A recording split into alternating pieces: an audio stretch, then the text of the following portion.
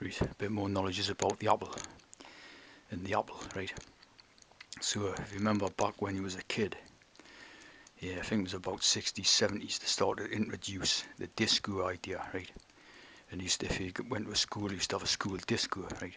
So this disco idea, right, is basically, again, to do with the apple, the discipleship, right?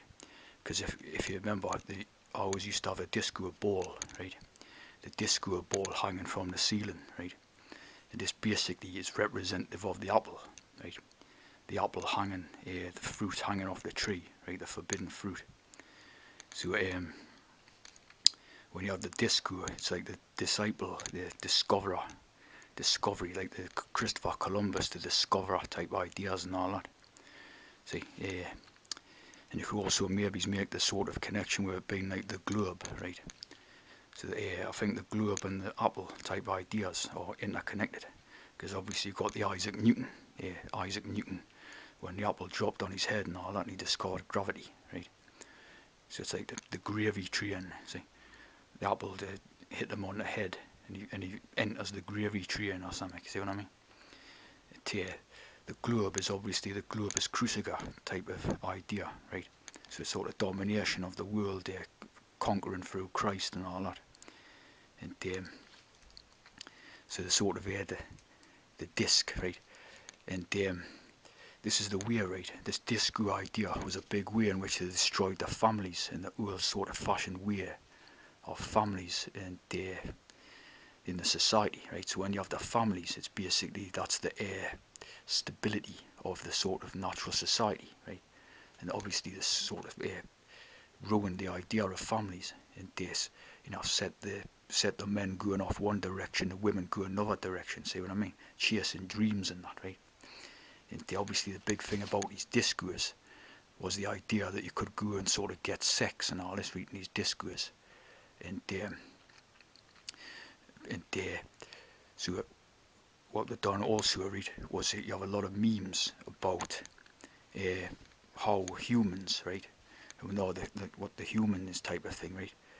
Uh, you have a lot of memes through the television and the sort of brainwashing and all that. David Attenborough programs and stuff like that about how human beings have sex for recreation, right? And they sort of back this up with all the time with the dolphin, the example of the dolphin and the sort of monkey, certain species of monkey. I forget exactly what it is, but they always use these two examples of the dolphin and the monkey to see, oh, well, these are similar to humans because they sort of have recreational sex. You know what I mean? Obviously, the sort of only the purpose of sex is procreation, to create babies and all that. You know what I mean? Pretty simple to work good. But these were setting this on a different course. They were setting the natural instincts on a different course, right? And using these examples of these two creatures, right? So you have the dolphins, right? And basically the dolphin is coming from the Eastern. It's a big thing in the Eastern religions and that, right? A lot more than the West, because I think you only get the dolphins, right? Or traditionally you get the dolphins more in the Pacific Ocean. Like they're big in Japanese culture and all that, right? Same as the monkey, right? So again, you're looking to the East for the sort of secret meanings and all that, right? So they always use these examples of this type of certain species of monkeys and these dolphins, right? So a dolphin, right? And then they had the TV memes that the dolphin was getting caught up in Japanese nets when they were, they were fishing for tunas, and they would catch dolphins, right? This was like, as we know, all TV broadcasters just basically coded hexes and all that, right? So they were always going on with stories about how the dolphins will get caught in the nets. So getting caught in the nets idea, see, again, is a very coded meaning with reference to sort of, the Jesus and the fisherman ideas and all this, getting caught in the nets, right? I mean, how they could work out that a dolphin likes to have sex for recreation or whatever, you know what I mean? I don't know, but that was the sort of the way they were taking the storyline, right? And the other ones, these, I think the bonobo had bonobo monkeys, right? So same thing, the bonobo monkeys supposedly have the recreational sex and all this, right?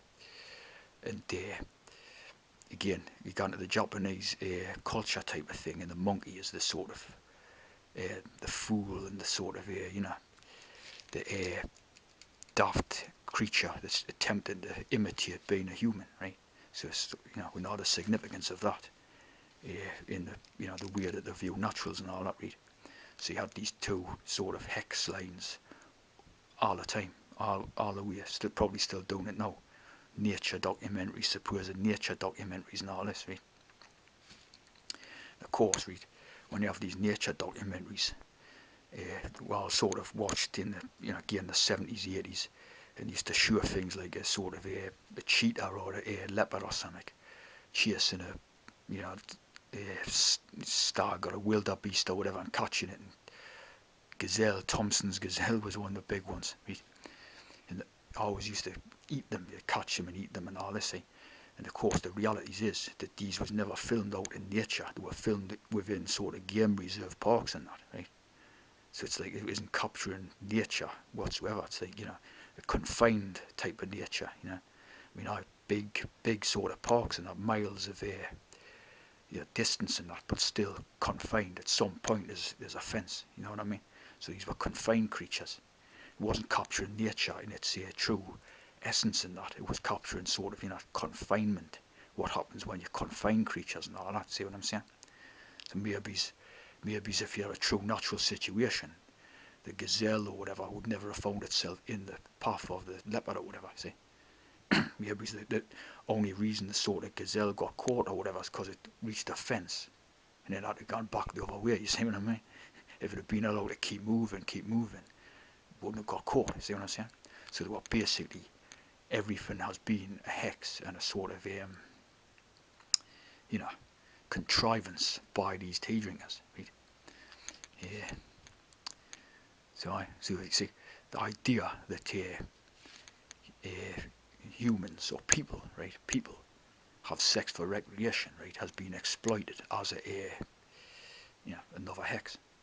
And the objective was to split up the families, which is basically being achieved. See what I mean? Because when you have natural families, you have the sort of stable background and the stability of a society and all that. See what I'm saying?